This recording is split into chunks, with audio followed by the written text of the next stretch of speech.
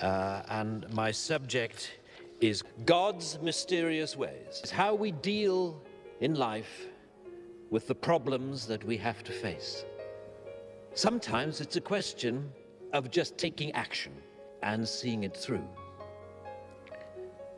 But at other times, it's about something much less tangible.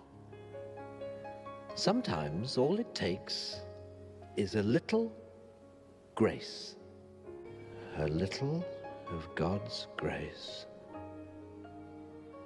and all our problems seem to fade away. Now, should we demand an explanation from our Lord? Question his methods? Or should we merely enjoy the benefits?